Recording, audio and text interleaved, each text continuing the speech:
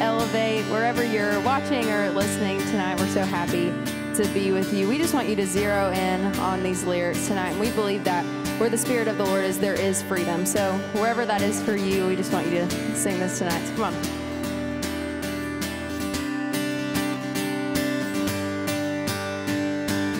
Step out of the shadows, step out of the grave, break into the wild, and don't be afraid. Run into wide open spaces, graces waiting for you. Dance like the weight has been lifted, graces waiting. Here we go.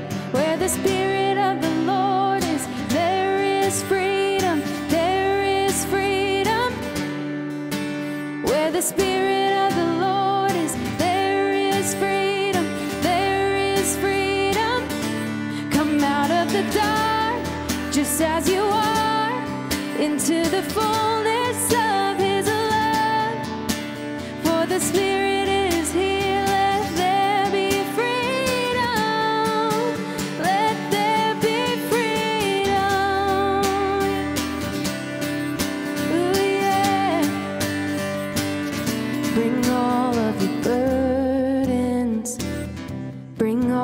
Your scars, come back to communion, come back to the start. Run into wide open spaces, graces waiting for you. Dance like the weight has been lifted, graces waiting. Where the Spirit of the Lord is, there is freedom, there is freedom. Where the Spirit of the Lord is, there is freedom, there is freedom. Come out of the dark, just as you are, into the fullness of His love. For the Spirit is here, let there be freedom.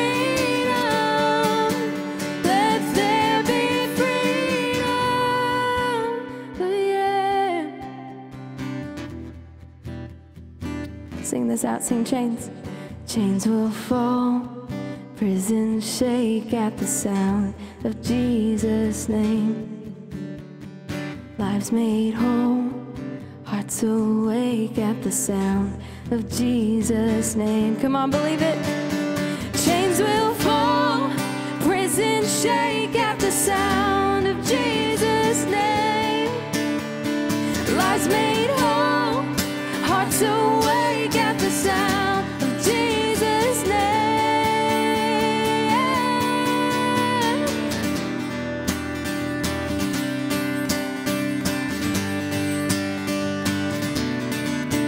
Where the Spirit of the Lord is, there is freedom, there is freedom.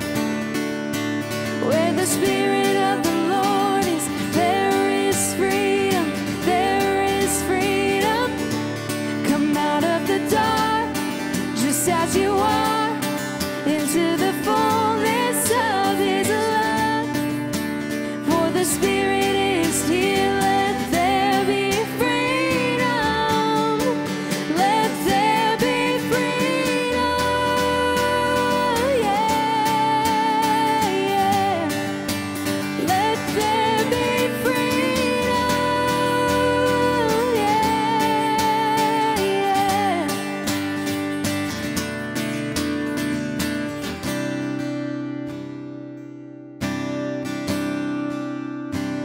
Freedom to break every chain, that's chains of fear, anxiety, sets captives free. Sing. I'm no longer a slave to fear. I am a child of God,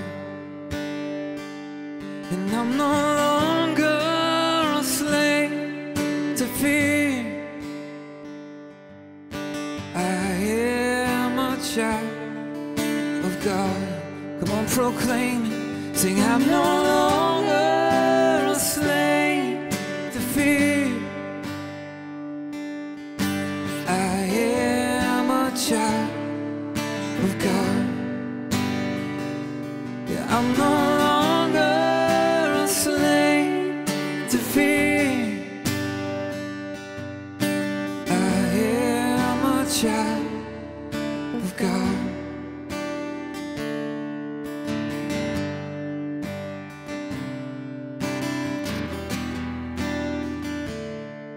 Sometimes when we don't know what to sing, we just sing, whoa, sing. Whoa, whoa, whoa, whoa,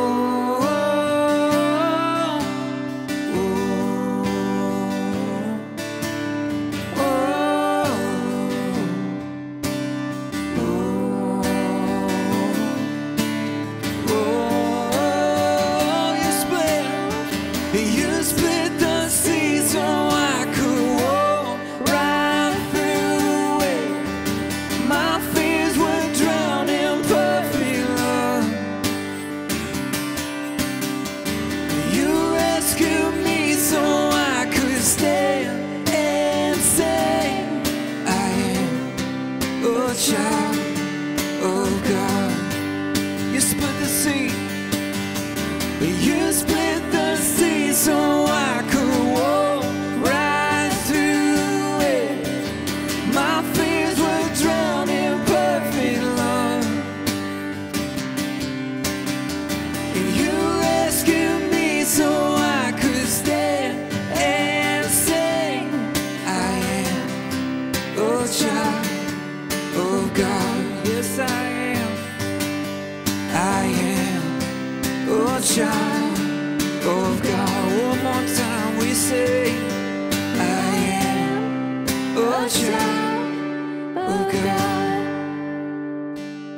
And I'm no longer a slave to fear. I am a child of God. If you believe it, sing it out. I'm no longer fear. I am a child of God.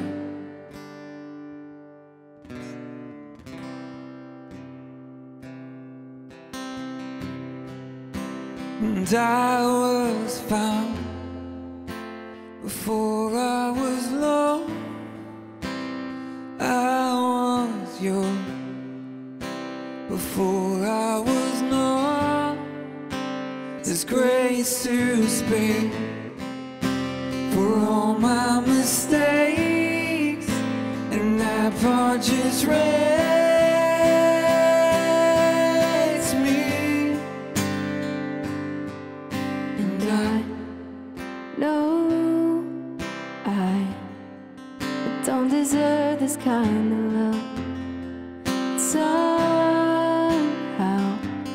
this kind of love is who you are. It's a grace I can never add up to be somebody you still want. Somehow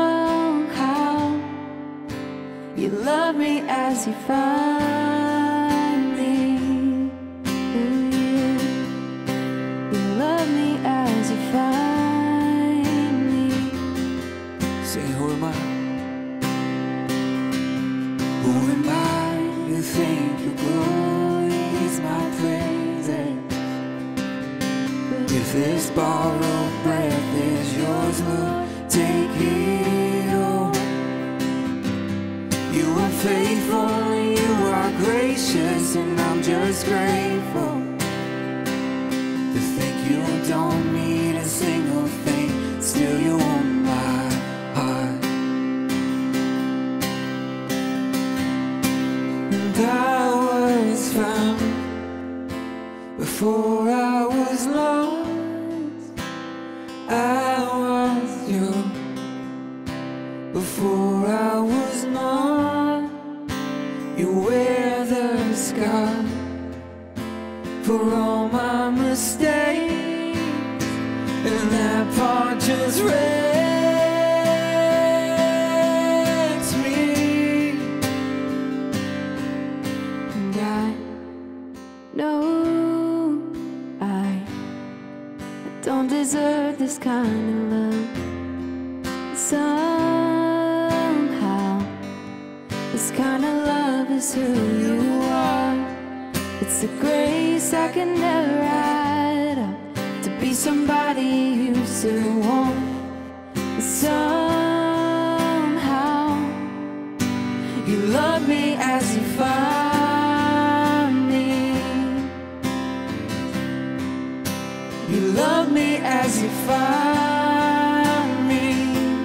Come on, tell me. You love me good. Your love's too good to leave me. Yeah.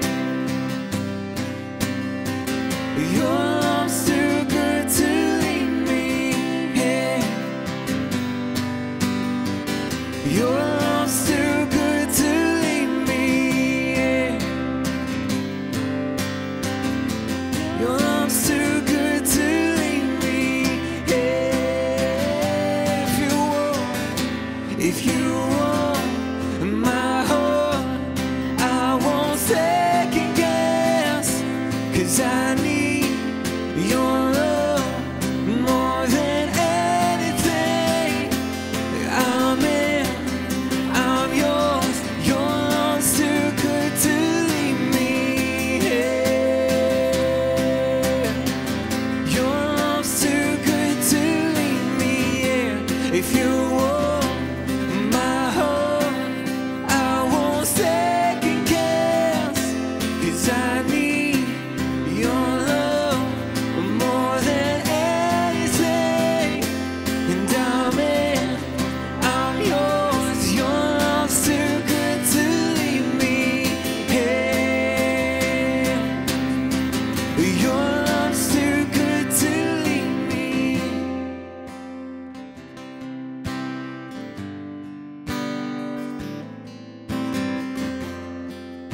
Now one more time. I know I don't deserve. and I know I don't deserve this kind of love. Somehow this kind of love is who you are. It's a grace I can never add up to be somebody you still want. Somehow you love me as you find me. You love me as you find me.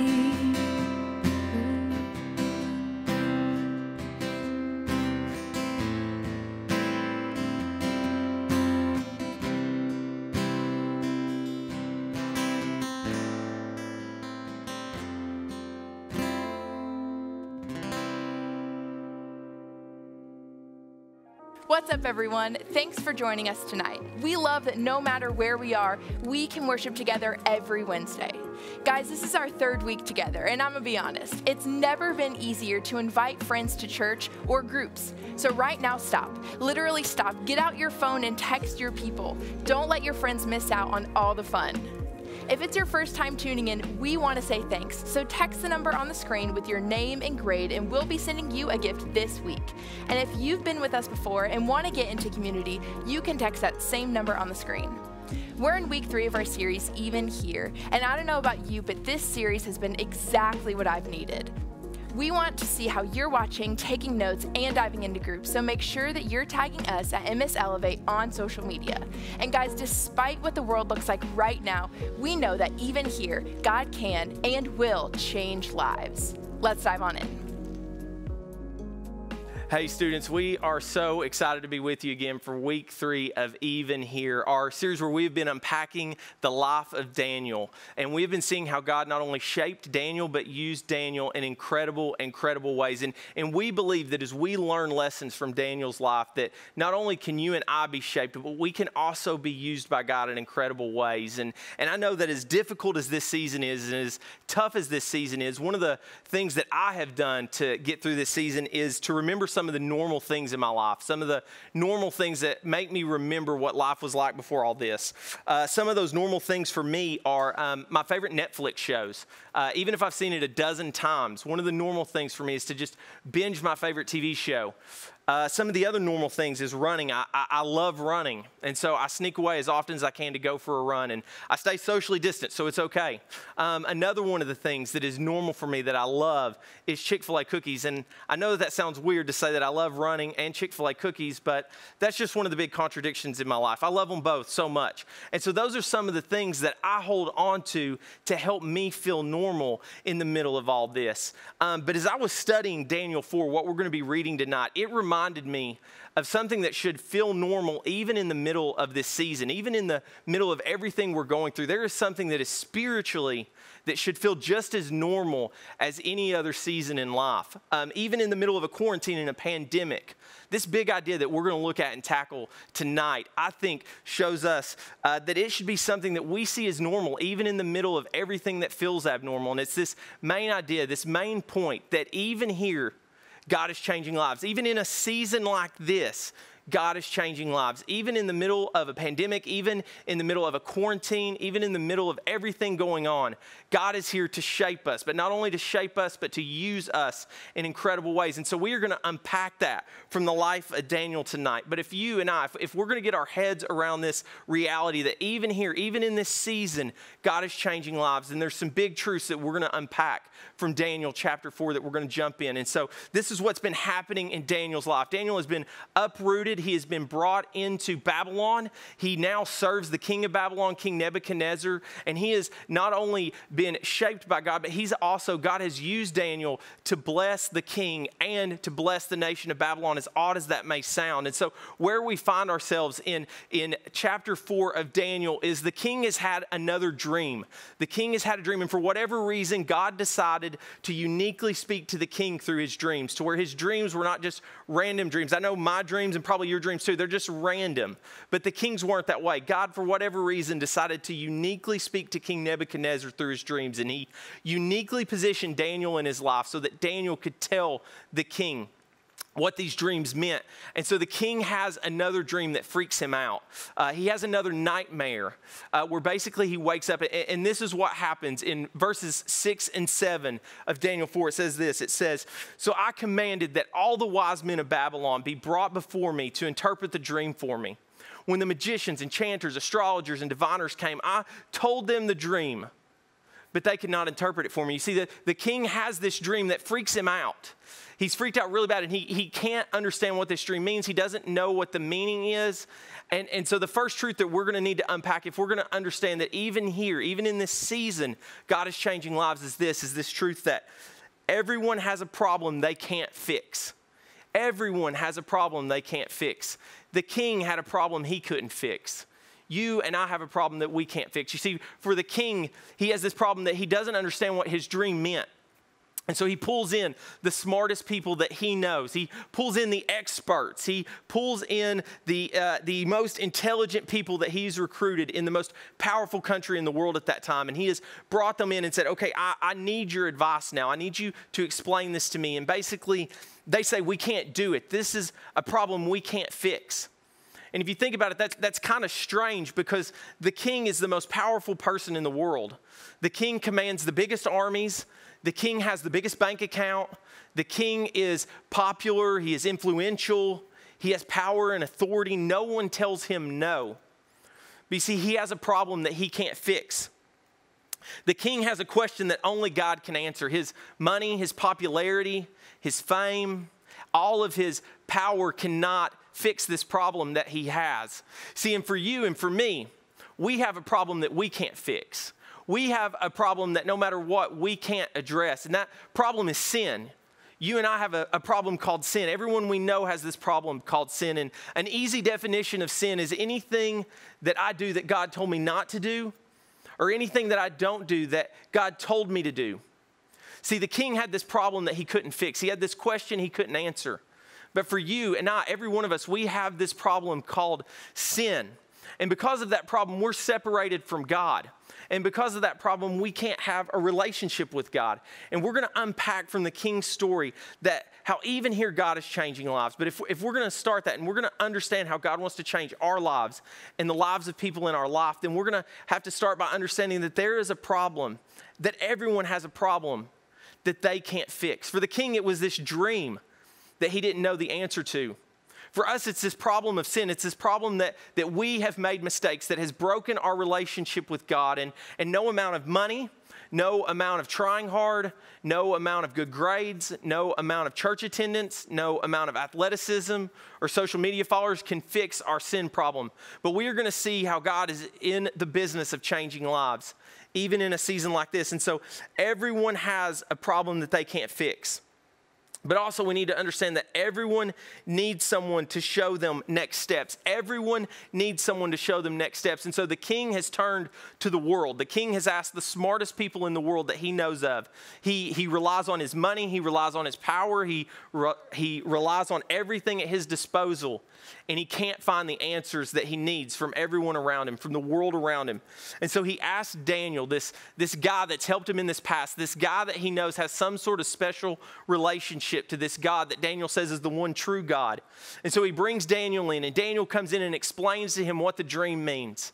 And basically what Daniel tells him is, Daniel says, look, because of your pride, because you believe that you're the reason that you're in power, because you really believe that you are the most powerful person in the world, and you believe that no one in the world is more powerful than you or mightier than you or has more control than you, and because you refuse to give God credit for being the one who put you in control and the one who keeps you in control and the one who has kept blessing you, because you refuse to acknowledge that, God is going to judge you. God is going to punish you. And basically what's going to happen, King, is you're going to lose your sanity. You're going to lose your mind, and for a few years, you're going to run off, and you're just going to live in the wilderness, and you're not going to know right from wrong. You're not going to know top from bottom. You're going to lose all of your influence, all of your power. You're going to lose your sanity for several years because of this. But you see, I love what Daniel tells him. Daniel just doesn't tell him that and then walk away. Daniel just doesn't tell him that and say, hey, that's your problem, not mine, bro. Deal with it. No, what Daniel does is Daniel steps in and he gives the king next steps. Even though this king invaded his country, even though this king had forced him to work for him, even though this king was probably a tough guy to get along with at times, Daniel gives the king next steps that he can take. Daniel tells him this. Basically, Daniel says, look, king, this is what God's told me, but maybe if you repent, and all that means is maybe if you get back on the same page with God, if you're willing to turn from your sin, if you're willing to stop with the pride, if you're willing to acknowledge that God's really in control and you're willing to trust him, if you're willing to turn from that, if you're willing to repent, then maybe God won't judge you. Maybe God will continue to bless your prosperity. Maybe you will keep being king, and maybe God won't judge you if you're willing to turn back to him and ask him to forgive you and start following him. See, Daniel didn't just tell the king the truth and then leave him with it, but Daniel gave him next steps to take. And so I think for you and for me, if we're going to get next steps, if we're going to be able to give next steps to those in our lives, 4 quick pieces of advice for how we can give someone next steps. The first is you need to care about the person. I know that seems obvious. I know that seems like, yeah, that should be a given. But often the most obvious things are the things that we forget most often. And so if we're going to give someone next steps, we have to start by caring about them. We have to start caring about what they're going through and what they've been through. So the first step is we have to care, but then we have to be willing to listen. We have to be slow to speak and willing to listen to them and listen to how they got into the situation they're in. So if we're going to give people next steps, we have to care, we have to listen. And a lot of times we have to ask for advice. Maybe that's your small group leader. Maybe that's your parents potentially. Maybe that's a coach or one of us on staff. And you have to be willing that if you don't know the right answer to something, or if someone asks you a question, you're like, I don't really know what their next step is. You need to be willing to ask advice. And so care and listen, ask advice, but ultimately point them to Jesus. Point them to Jesus. You see, we talked about this problem that we all have that we can't fix, that our money can't fix, our friends can't fix, that just because we grew up in church or our parents are Christians, that we can't fix that we have this sin problem. And because of that, just like the king, we're going to be judged by God because of that sin. But you see, Daniel was willing to point the king back to God. And we need to be willing to point people back to Jesus, that because Jesus lived a perfect life, because Jesus died on the cross, and because he came back from the grave, if we're willing, just like Daniel told the king, if we're willing to turn to God and to trust him, and we're willing to let God now be our leader, be our king in our life, if we're willing to ask him to forgive us and follow him, then he'll forgive us and he'll fix that relationship. And so ultimately, we need to care and we need to listen and we need to ask advice. But ultimately, if we're going to give people next steps, or if you're going to understand your next step, then you need to be willing to point people or be pointed to Jesus, to know that there's forgiveness in that. And so everyone has a problem they can't fix, and everyone needs someone to show them next steps. Because everyone will have an oh no moment. Everyone will have an oh no moment. See, what happens for the king is this, is Daniel tells him, look, if you will turn, if you will repent, if you'll turn from that sin and you'll ask God to forgive you, and you'll cut it out with that pride, maybe God will continue to bless your prosperity. Maybe God will continue to let you be king. And so the king does a good job of that for a little while. But there gets to this point, and maybe it's just because the king has started to forget what Daniel told him. I would guess that the king has started getting more comfortable with what Daniel had told him. And he started getting to the point where he starts getting back into the habit of believing that he really is in control, that he really is all that he really is the one that's holding the whole world together. And so the king, what Daniel 4 says is the king is on top of his palace and he's looking at the city of Babylon. And he starts thinking about how incredible it is that he put Babylon on the map, and that he starts believing that he really is the greatest one that's ever lived, that he really starts believing that all of this success is because of his intelligence and his power and his connections, and he quits believing that God is the reason that he is where he is. He starts getting prideful again. And so God judges him for that pride, and God basically keeps that word that he gave him, and he says, okay, king, if you want to believe that and you want to discount me and you don't want to give me my proper credit, then you are going to lose your sanity for the next few years, and you are going to run and live in the wilderness for however long, and you will eventually get your kingdom back, but you are going to waste a lot of time because you're not willing to acknowledge me. See, and the king has this oh no moment. And we've all had oh no moments, and we've all had friends who have oh no moments, where someone had told us what was going to happen, where someone had warned us, but we decided to keep playing with fire. We decided that we were going to keep testing the line.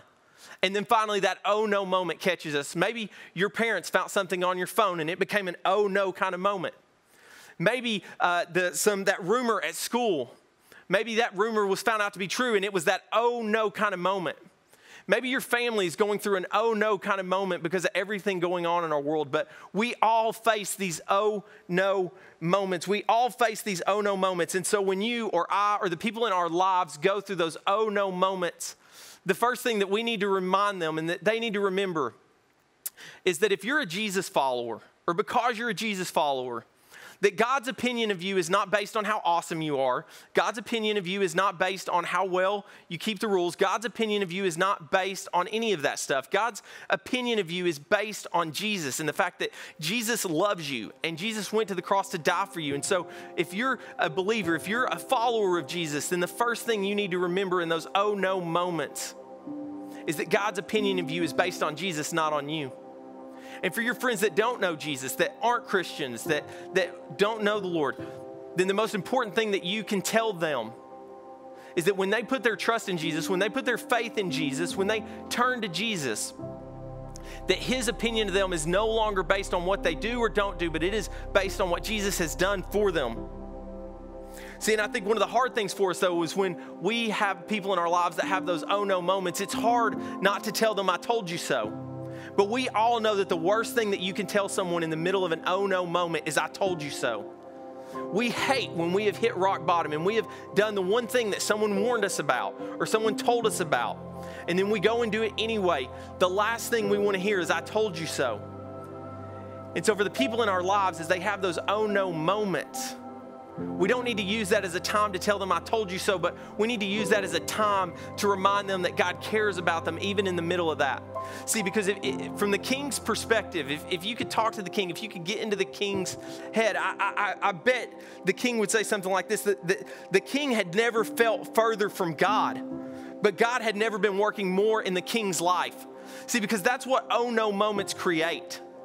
Is in our feelings, in our emotions, it feels like God is so distant. It feels like God is so far away. It feels like God is so angry at us. But God uses those oh no moments. He leverages those oh no moments to work more than ever in our lives, to remind us of what's really important, to remind us. For the king, he used this oh no moment to remind the king that he's really not in control. And as long as he keeps trying to believe and think and act like he has ultimate control, then his life will never go like God intended. You see, everyone will have that oh no moment. You see, even here, even in this season, God's changing lives. And if we're going to see that and believe that and be a part of that, then we have to know that everyone has a problem they can't fix, that everyone needs someone to give them next steps, because everyone's going to have an oh no moment. And after that oh no moment, everyone needs a reminder that it's not too late. Everyone needs a reminder that they've not done something too far for God to forgive them. Because even here, God is changing lives. See, look at what Nebuchadnezzar says in verse 37. He says this, "Now I, Nebuchadnezzar, praise and exalt and glorify the King of heaven, because everything he does is right and all his ways are just. And those who walk in pride, he is able to humble." And basically what's happened in his life is he lost his sanity for several years. It took him several years before he finally was broken, before he finally realized that, okay, I'm not in control, that God put me on this throne in Babylon, that he keeps me in this throne in Babylon, and I'm dependent on him. I'm not dependent on my money or my power or my connections, but I'm dependent on him in this season and for my life. And so finally Nebuchadnezzar is broken, and he's reminded that he wasn't too far gone for God to keep working in his life. See, Nebuchadnezzar's sin, the king's sin, was pride. He believed that he was as powerful as God and that he had as much influence as God. Maybe yours is pride, or the people around you, maybe it's pride. Maybe it's gossip. Maybe it's lying. Maybe it's lust. Maybe it's a lot of different things. But the thing to remember is, even in the middle of that you and others, they're not too far gone, that God's grace is bigger than someone's pride, that God's forgiveness is bigger than someone's gossip, that God's mercy is bigger than someone's lust. And if we will trust Jesus and we will turn to Jesus, that he will forgive us, because we're not too far gone for Jesus to forgive us. And so as we start wrapping this up and we start thinking, if we all need next steps, or we need to be the kind of people that show others next steps, because even here, even in this season, God is changing lives. There's really three next steps that we could potentially take. The first is this, is that there are some who need to meet Jesus. They need to meet Jesus. You're like King Nebuchadnezzar, and maybe you've heard a lot about God. Maybe God has been a part of your life, but he's not been in control of your life.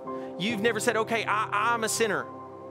I need Jesus to forgive me, and I need to let Jesus be the leader in my life, be the king of my life. And so maybe that's where you are now.